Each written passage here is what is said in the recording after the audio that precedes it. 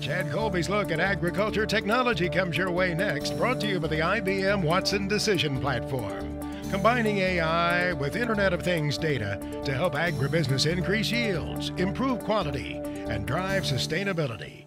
Have you yet stepped into the world of unmanned aircraft? Do you have a drone of your own?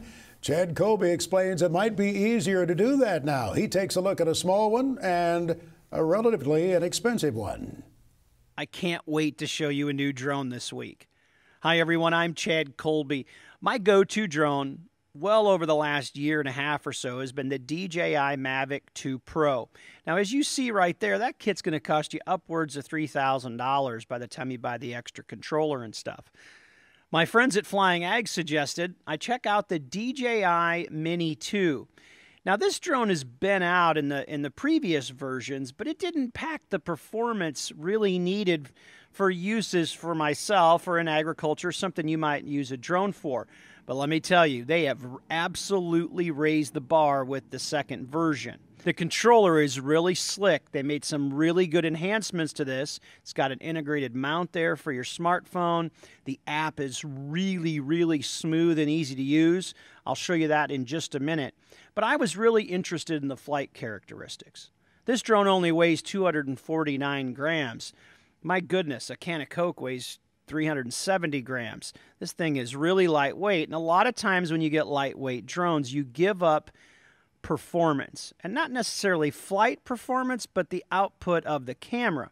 So this past week, in terrible flight conditions, you can see right there, there's the METAR weather data from Bloomington, 28, 9-mile-an-hour wind gusting to 40, and just look at the debris in the field flying. You can tell it's a really windy day.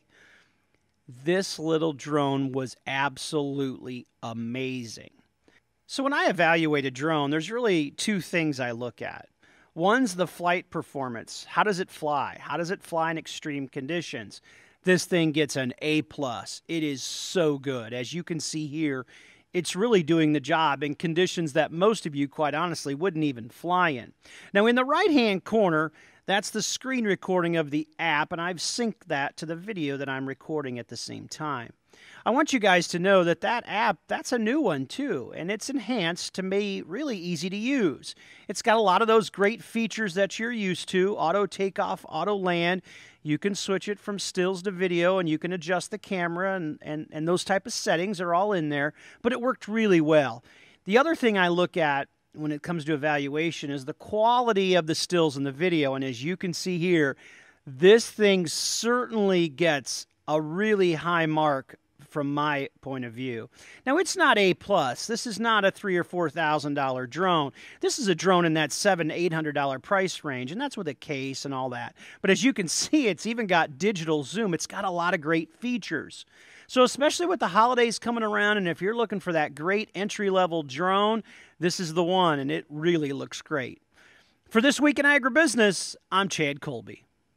Chad's reports allow us to see how the technology is advancing. I remember it wasn't that many years ago, Mike, when he had a vehicle almost dedicated to carrying batteries. Absolutely. The whole back end of his pickup was batteries. And now it's smaller than a cell phone. Right. It's incredible. We'll have some more technology coming up a little bit later on. Stay with us on This Week in Agribusiness.